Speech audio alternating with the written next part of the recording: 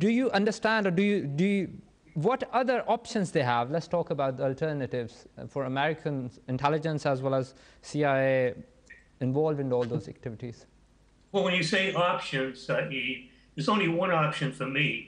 Illegal wars need to be stopped. How do they need to be stopped? The international community has to intercede and force them to stop. Forget the UN, forget the Security Council. America has a veto. It'll veto anything contrary to its interests, anything contrary to Israeli interests. Forget about it. The rest of the world, the free world, the international world, the Western world needs to get out from under U.S. policy, needs to say, we will not tolerate this anymore. We won't support it. We will go public on it.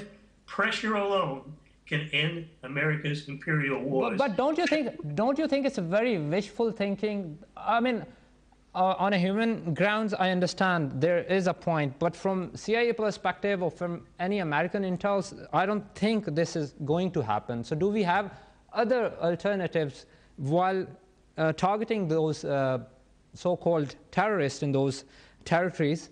That how is it possible? Can we go through either district attorney or any federal judges? They can be involved? Well, let me put it to you this way, Saeed. There have been a number of times in American history when the impossible became the possible. I've written about them. I've talked about them. I had an interview this morning, and I talked about them there. The biggest impossible achievement in America was ending slavery.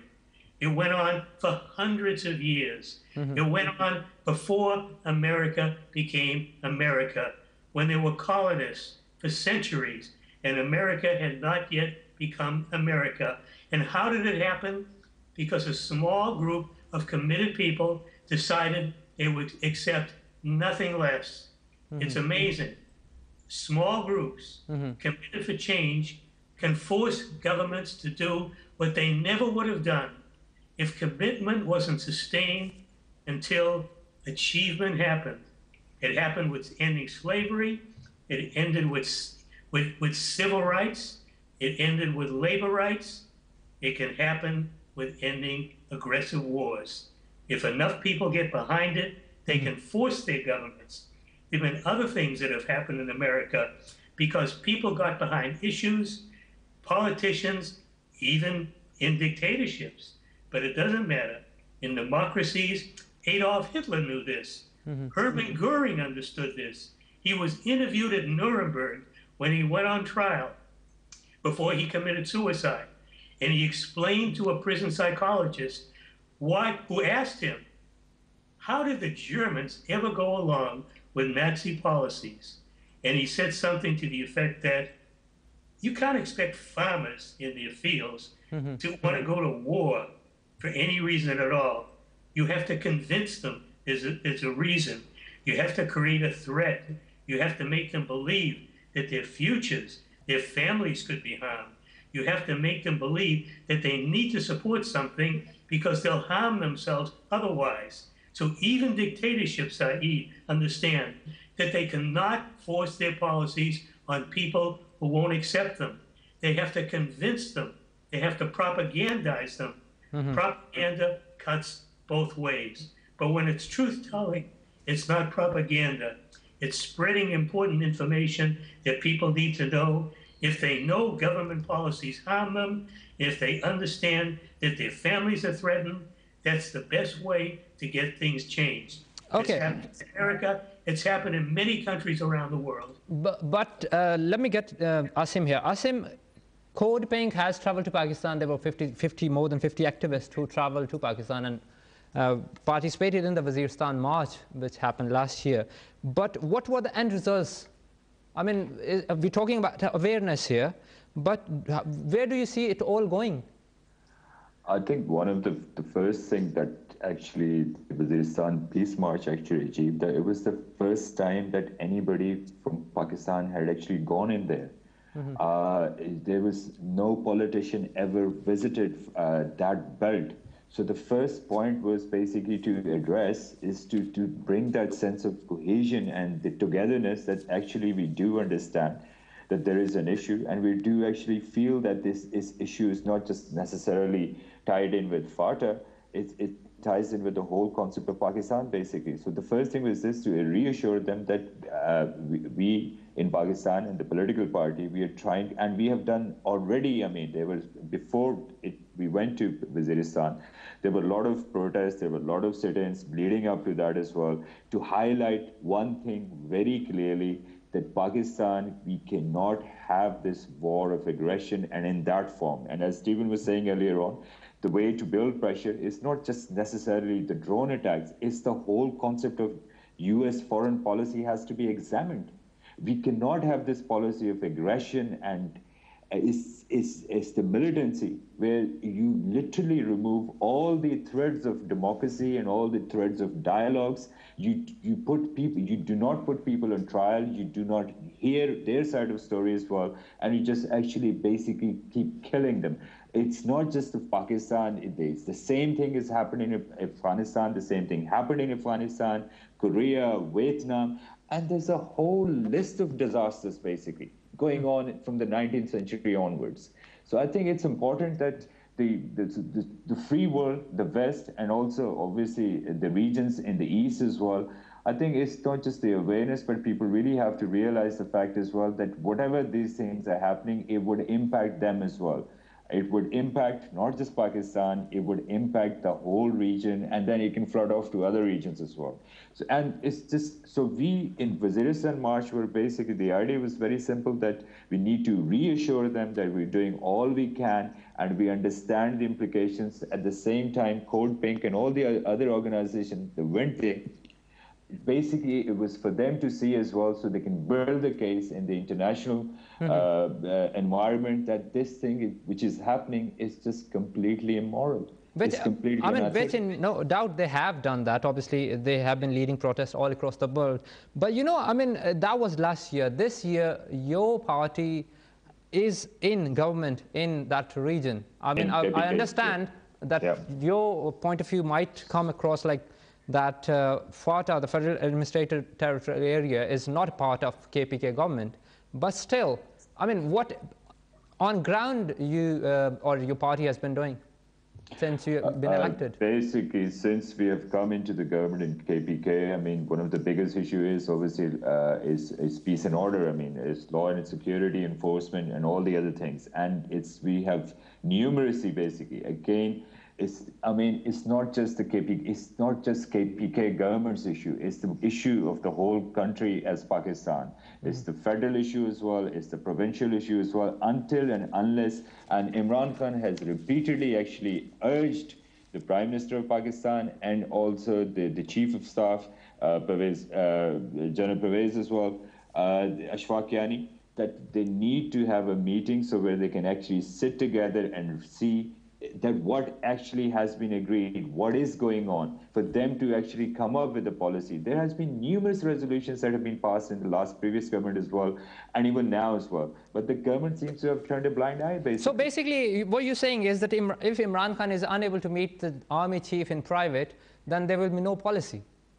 Well, the policy is basically, I mean, it's the resolution that have been passed numerously in the parliament, the last government as well, and before that as well, and even now, everybody, it's very simple said. You have to see that as that it's a war. The drone attacks have to end. And for that to happen, basically, Americans have to leave their area. They have to vacate Afghanistan. They have to go through that, basically, the process of exit. But they have recently announced as well that they will not be leaving, as it was quoted in print media as well as electronic media.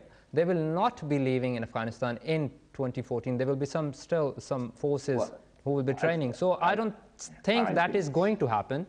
Well, the thing is this, by 2014, I'm sure they will still love to sort of leave a lot of sort of soldiers and all the infrastructure they have put in place over there.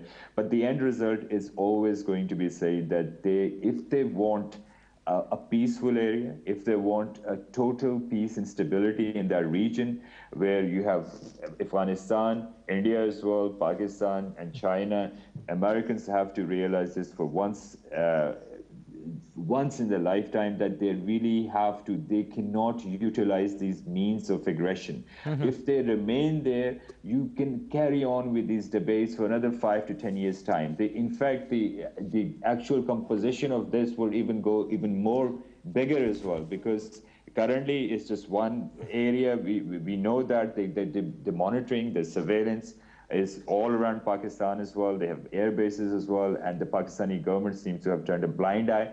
And we are making our utmost best, basically, that we need to stop this. In fact, this is one of the things that we had said, that if PTI was to come in government, in federal as well, then the first thing would have been to be very open and very sort of straightforward that, guys, this has to stop. I mean, if you cannot have a dialogue, then this is not the means to actually go into Pakistan and into its tribal areas. So it's one of those things, say, that, yes, the international pressure should be built as well, as people like Stephen and all the other organizations are playing playing important role. At the same time, the consensus in Pakistan, the people are fed up, basically. Every day we lose lives as a direct impact of these drone attacks and strikes. Every day we have lost more than 40,000 people as a reaction to all this war that has happened in Pakistan, basically. Every day there's a suicide attacks, there's basically the drone attacks. There are people, organizations that have sprung up, basically, they're criminal organizations, and most of them are being supported by the people like... But, you know, I mean, I would beg to differ with this argument of yours that it's a more sort of reactionary approach. I mean, what Shias of Pakistan have to do with this suicide bombing which has been in place in Quetta, Karachi, and you name the part of the Pakistan and it's there. So, I mean, Punjabi Taliban wasn't created by America, is it, right? I think it's basically, as number of times it has been stated as well, that sometimes it appears that the Americans are playing both sides. With the government of Pakistan as well, and also they are actually basically keeping the Taliban. The TTP, the composition of TTP, it appears to be totally different than the actual Taliban in Afghanistan. There are so many criminal groups that have sprung up that someone is using the name of the Punjabi Taliban, and the things that are happening in Quetta as well, the way the Shia has been butchered to death. So everything, I mean, the current defense secretary of USA is basically, Chuck Sagel has been saying that India has been involved. India is playing through Afghanistan. Everything that has happened, I mean, and everything is interlinked. If you look at the recent scenarios, I mean, right from the current sort of confessions of one of the secretaries in India that the Mumbai attacks and the attacks before, Pakistan had nothing to do with it. So everything is interlinked, and to make it more reactive, to make it more volatile, they actually want to have a Shia-Sunni sort of clash as well. They have the tribal belt covered off as well by basically the drones attack. So and the situation in Karachi, you cannot ignore the situation in Karachi is exactly the same patterns.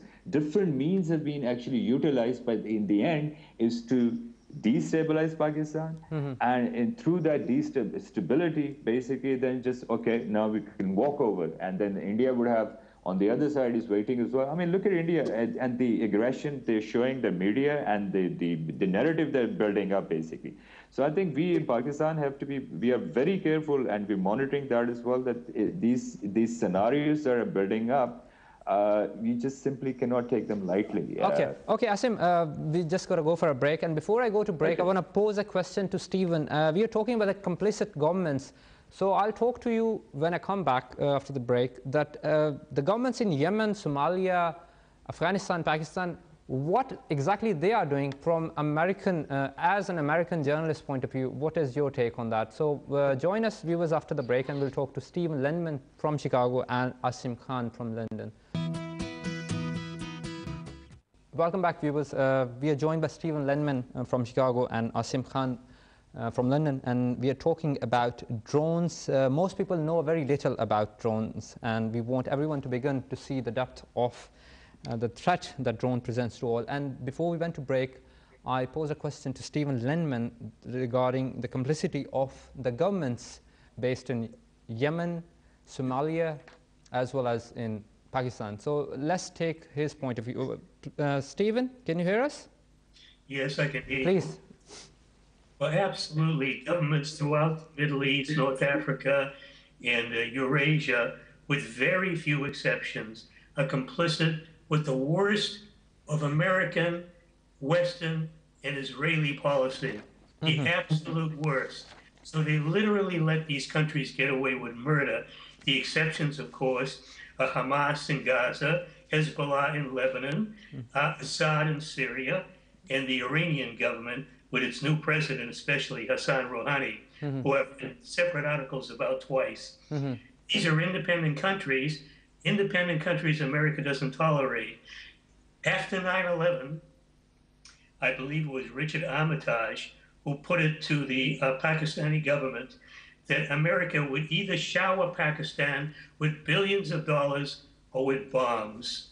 Billions of dollars if America supported U.S. policy, which meant going to war with Afghanistan, which meant supporting it, which meant all of the ways that one country supports another, or if Pakistan objected, then America would go to war with Pakistan and would shower it with bonds. Well, the message got through, and it's been that way ever since. Pakistani governments support the worst of American crimes, but it's just as true in the other countries throughout the region, whether it's Jordan, whether it's Morocco, whether it's, oh my goodness, Iraq, too many. Yemen, Bahrain, Tunisia. But you know, the countries you said that they are, with the exception, I think 3 of them already been declared terrorist state, Hamas, Hezbollah, as well as Assad's regime in Syria. So they won't buy your version. And also there is 66.3 billion arms trade, and that is a worth of export. That's the biggest export of America. So why would they want peace in these countries? And they have already allowed 66 countries to purchase drones. Well, they don't want peace, they want war. Because if they had peace, they couldn't sell all these weapons. That makes sense, absolutely, that makes sense. But that's my point. So why would anyone like yourself or any activist, they are going or they are demonstrating against these drone strikes when they know there is no outcome other than making people aware of the issue? Individuals demonstrate against the drone strikes, but America absolutely wants them. America thrives on war. Israel thrives on war. NATO allies thrive on war. The worst thing that could happen to either Israel, NATO, or America is for peace to break out. That's the absolute worst possibility. So if it does break out, America will go out of its way to facilitate, manipulate, create conflict to have another war. America's policy is permanent war. It's at war perpetually with one or more nations. Direct wars, proxy wars, they're all illegal. You could go back as far as you want. World War II, before World War II, post-World War II, America has always been at war. Okay, and what is the future? I mean, from a US or CIA point of view, the official status, I mean, can we change it? Is it possible? It's always possible, and we better find a way to change it. Because if America doesn't stop fighting wars, you know the old saying, and I believe it, you live by the sword, you perish by it. Every empire in world history has gone the same way. It overreached, it overfought, it overspent, it died. America is no exception. The Roman Empire lasted hundreds of years.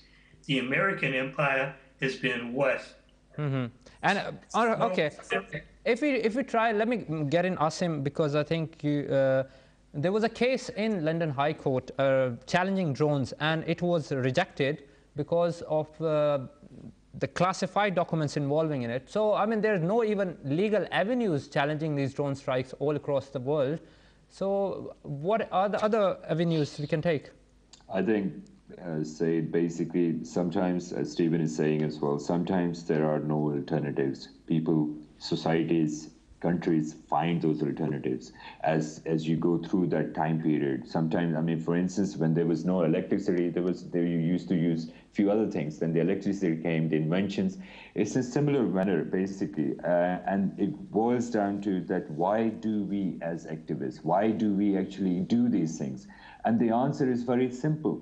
that the actual concept of a peace and a society basically which defies all these things, which needs to introduce all the peacefulness and the stability, it relies on justice. It's the sense of justice.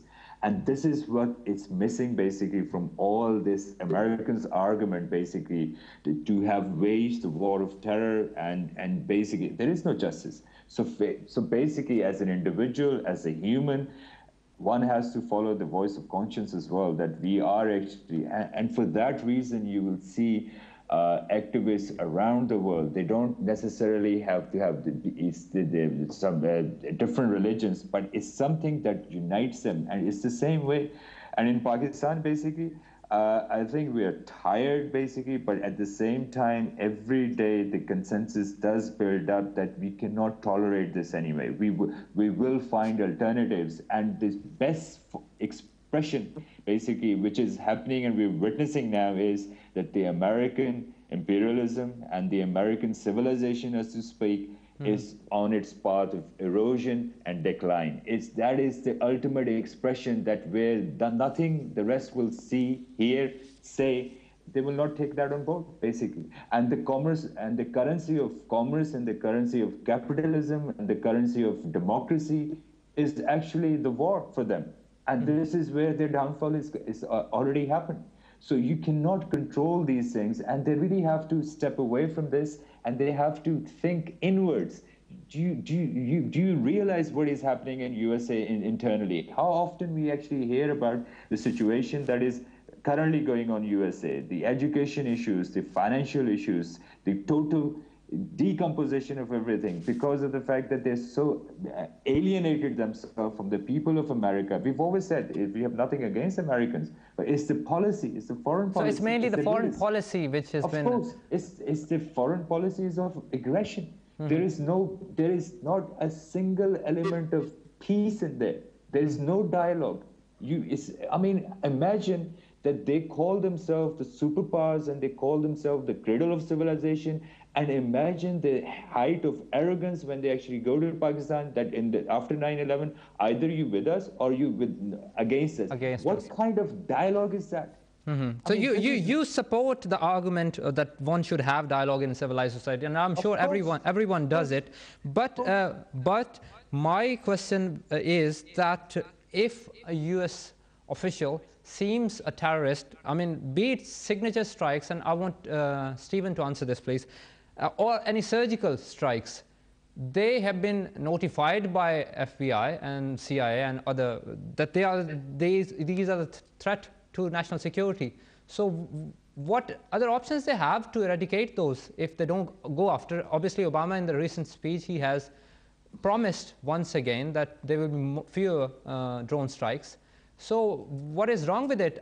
Can we satisfy the other activists with this notion that yes, we will continue to have drone strikes, but they will be fewer in numbers? I would like to comment on that. Yes, I'll come back to you.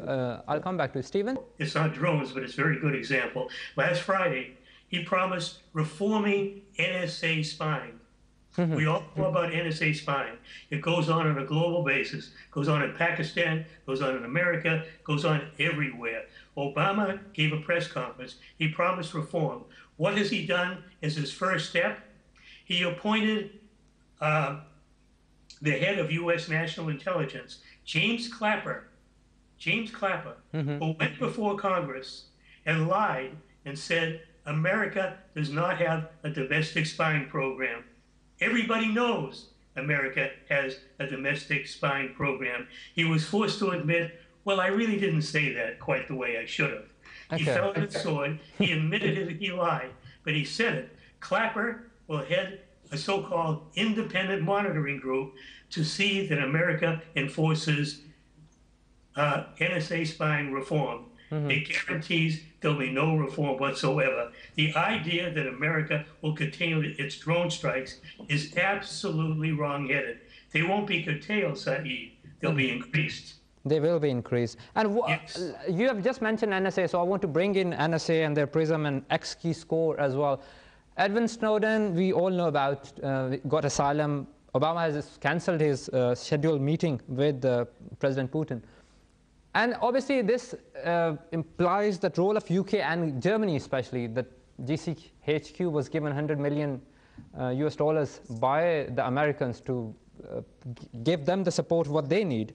So what is the solution? How can we come, which Asim is already referring to, dialogue to build this nation, to build all peace all around the world? What are the solutions? What are possibilities? Well, there is no possibility by going to government and expecting them to do anything except by mass sustained pressure that can take years, years, because the big achievements around the world, including in America, didn't happen in months, didn't happen in a year or two. They happened in many, many years, and in some cases, it took decades. Pressure, sustained, people refusing to quit, and finally it gets through.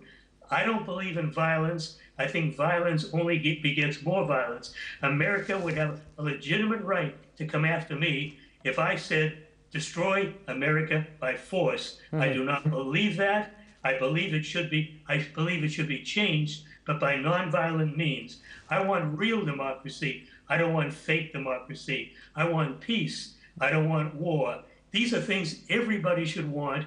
Everybody should support, and if they're not willing to put their bodies on the line for it, then they don't deserve it. I'm willing to put my body on the line for it. I do it every single day. Again, I do it in writing. I do it in my media work, and literally every day of the week, 7 days a week, long hours.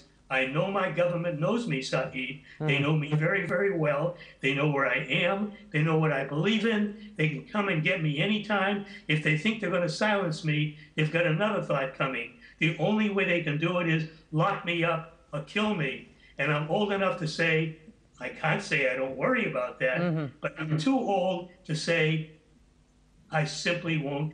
You simply won't budge. Okay. All right. Asim, a very vocal stance by Stephen.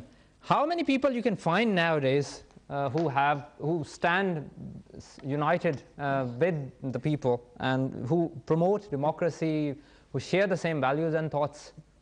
I mean, it's really difficult. Actually, if you remove all the government officials, all the intelligence agency, normal human beings, whether they're in Middle East, in Pakistan, and around the world, actually support the sense of justice, peace, and dialogue. I mean, referring to your earlier question that what if the FBI, CIA has the intelligence and it makes them basically legitimate to actually go and attack? Well, Colin Powell had given the wrong information. Iraq. Well, they have weapons of mass destruction. What happened in the end? It was nothing. So I think it's just this multiple dimension approach where you actually do the awareness as well, where you highlight, where you fight through writing, through interviews, through protests, through all the non-violent means that in order to actually bring governments, in order to bring an opinion to a different change, that this is not actually, I mean, just imagine, I mean, if Americans are basically getting billions of dollars through the arms trades, I'm sure there is an alternative where they can get more by not having war. I mean, isn't it better for them, for Americans, if one were to be thinking from the Americans' perspective as well, and from the people in the government and Obama, that isn't it better for them, for America, to actually have regions and in the world where there is no war, rather than you introduce wars? They have literally spread themselves so thinly around the world that there are bound to be things like that. I mean, there are people always questioning. People are writing about it, that they wanted to build Afghanistan. I mean, look, this is how they've built Afghanistan. Tony Blair used to say that, well, we will build the infrastructure in Afghanistan. How can you build a country through the means of war? I mean, all you leave is a trail of disasters and plunders. I mean, haven't they learned lesson from history? Do not they realize that what happened to Russia, Soviet Union, do not they realize that actually the same fate awaits them? American civilization is basically going, well, if it is to be a civilization, they're on the downhill. It is fast eroding. And they just have to buckle themselves up, and they have to start some serious questions that all these writers, all these activists in America who are highlighting this, they are actually saying something right. The people should be taken, their voices should be heard. If they don't want to hear a Pakistani voice, why don't they hear the voices of people like Stephen and all the others, people like Chomsky's and all the others who have been fighting for the right, for the justice, and for the sense of harmony. I mean, but obviously they're not interested. So obviously then you realize, okay, it's an agenda of those particular minds and the subsets where they actually want to pursue it relentlessly. America have pursued relentlessly these means of war in every single decade. In every single decade, there's the same patterns have emerged, and they still haven't learned. So I think it's about time people, and it will come. People do realize America cannot sustain this war. I mean, look at the space program. The Chinese have already launched their space program as well. By year 2020, the astronauts are learning Chinese, so their space program is already gone. So, and their military might, they cannot sustain that. They simply cannot sustain that. No country in the past and no country in the future can go like that. It's just simply undoable. So, but they will learn. Okay, well, Stephen, let's try to wrap what we have discussed. We have discussed the background of these drone strikes. We have also highlighted American imperialism and its future. But I want to ask you a more US-specific question here. Drone strikes now, let me not use this strike word, drone surveillance in states, there's been reported cases that you can buy drones for $300 US. And does not it violate the Fourth Amendment of US citizens? Oh, absolutely violates the Fourth Amendment. So why no one goes to any court procedure? I know there are 30 states who have already restricted areas where you can operate drones, but there are no restrictions all across the world where you can operate and where you can't. Well, I defy any state to impose restrictions against Washington. If Washington wants to overfly a certain area, Washington will do what it wants. And of course, drones are only one instrument of surveillance or belligerence or any way possible. State and local police departments in America are militarized. They get combat weapons to go after their own people. So you can attack people from the air, you can attack people from the ground, you can attack them in multiple ways. And federal, state, and local authorities in America, foreign governments are complicit with the worst of U.S. policies. And the people who are harmed most are the innocent ones who should be protected. But they're the ones that are harmed. And the so-called bad guys are very, very small in numbers. Studies have been done. I've quoted a study in America done by New York University and Stanford University that says only 2% of the people killed by U.S. drones are called high-value targets. 2%. And mainly they are civilians. But my question was that how many people you know in the United States who have challenged these drone surveillance in the United States? I mean, there are reports even environment protection agencies have drones for surveillance and drugs enforcement agencies as well. It's the biggest problem I know, dismissiveness. Americans are dismissive. Even people who know a little bit, everybody knows about lawless NSA spying. Everybody knows about it. I don't see any protests in the street. I don't see angry people. I don't walk around my building and hear people saying, what are we going to do about this? People say, well, you know, I don't see any harm come to myself. I need to do this. I need to worry about that. I want to see this movie. I want to go shopping. They worry about all the wrong things, and the things that touch their lives and harm them and their families, they're dismissive enough. And I could put it this way, because of their attitude, they let America get away with murder. With murder. Okay. Last questions to both of you. Asim, you a technology consultant yourself. What is the future of drones? 66 countries to buy drones. Countries like India has recently violated Pakistani airspace for some seconds with the drone. Israel has also used drone over Egypt and killed some 6 militants in there, according to reports. So everyone is buying these new drones, I would say. So where are we heading? I think it's basically, it goes back to the same thing. We're heading towards those the times where you will wage wars, invisible enemy basically, and it's a great market for drones. And for all these countries who are actually lining up to buy them, all these countries have obviously have certain things to hide from, and they just want to follow the same model which the Israel and the Americans and the rest of the world, the rest of the West actually wants to follow. But the thing is this, that it just is the amount, I mean, and there will come a time when the Americans will also be pushing the technology to how to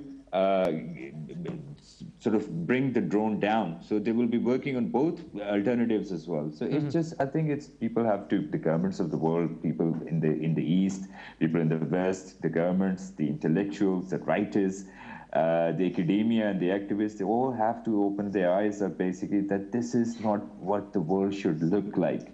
This is not what the Americans should be doing. I mean, why can't they invest their intellectual expertise and for something to actually reduce hunger, to bring an end to TB, to bring an end to famine? Why these governments are not doing these measures, rather than actually why they have left it to the organizations, to the charity organizations, instead of actually focusing on killing people and for interests like oil and these things. They really have to change their narrative. They need to change their direction. And until they change their direction, as Stephen was saying earlier on as well, that the Americans are generally very dismissive because it doesn't affect them, so they don't bother. But they will come. But do they will come a time? But do the natural disasters actually do affect them, and they do bother? So isn't it something to learn from the experience that there will come a time, the earthquakes will come as well. All the other sort of natural disasters will take place. There may be countries and islands that may be totally wiped off. So isn't it better to actually follow something which is more constructive and beneficial for the whole humanity, rather than serving the interest of like 1 or 2% of people in the whole world, basically for all the wrong reasons? So I think it's a wake-up call, but we will actually keep highlighting the stance, and as a Pakistani, as a PTI person as well, that in Pakistan, we simply cannot tolerate these kind of things. And we will constantly raise voices at all international forums, and our friends like Stephen and the Media Benjamin and all the other organizations, we are with them, they're with us. And inshallah, the time will come that we will see a different approach. It will see a different end. Okay. So the end.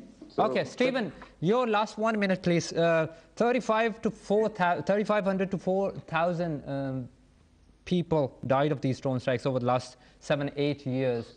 In 2004, there was only one drone strike, and over these 8-9 years, we have seen so many. What is the future? Well, first of all, Saeed, I think the number of people killed is probably much, much greater than the official numbers, because the official numbers are always understated. What do we do about it? You have to believe in the impossible. I believe in the impossible every day. I believe in hope. I believe the worst thing I or anybody could do is to lose hope, because if you lose hope, you lose everything. The great struggles are won because people believe in achieving the impossible, and when they believe it long enough and seriously enough, things happen that never would happen any other way.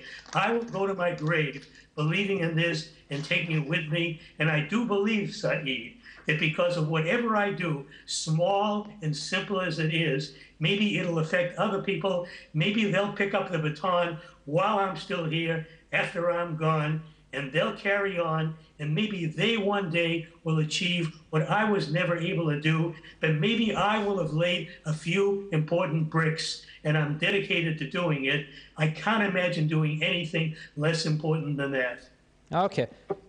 Thank you very much, Stephen. We wish you very well for your future endeavors, as well as Asim. Thank you very much for joining us. And viewers, we have talked about drones, its background, as well as what is happening now and what future holds. $89 billion over the next decade. And this is the industry estimate that this is a market which will, and US will be benefiting from it, as there are 66